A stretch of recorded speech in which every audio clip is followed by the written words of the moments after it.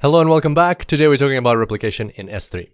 So the first kind of replication we're going to look at is when the buckets are in one account. And effectively this allows you to copy objects from one bucket into another in an ongoing basis. This happens automatically once you've set it up.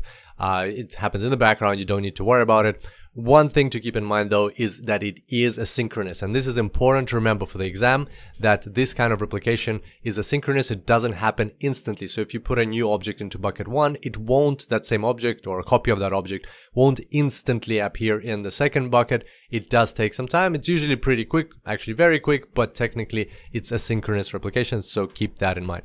Now, when would you want to use this? Well, for example, if you want to have backup copies of your objects, or you're storing data for archiving purposes. In order to enable this, you'll need to set up an IAM role, which will be assumed by the S3 service, and it needs to have the appropriate permissions to take objects from one bucket and put them into the other, and you'll see all this in practice in the practical tutorial. Now, the next type of replication is when the buckets are in two different accounts, and you might want to use this when you're sharing data between two different accounts, for example. Now, here again, you need to set up an IAM role, which the S3 service will assume.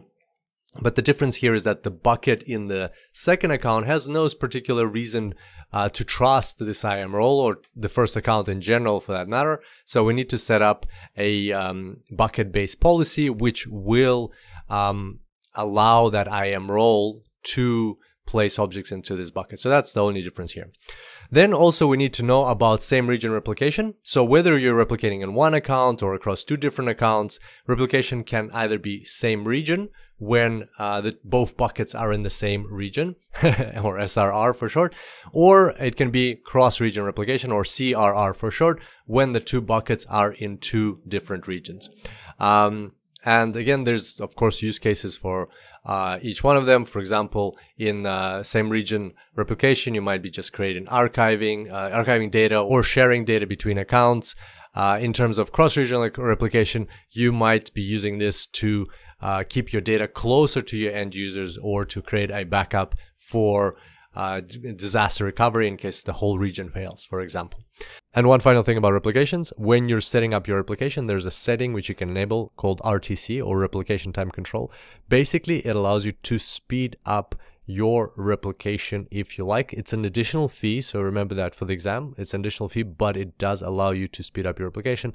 And if you do enable it, then most of your objects will be replicated within seconds, and it ensures that 99.99% of your objects are replicated within 15 minutes. So that's all we need to know about replications. Here's a quick summary of what we discussed. I look forward to seeing you back here next time, and until then, enjoy the cloud.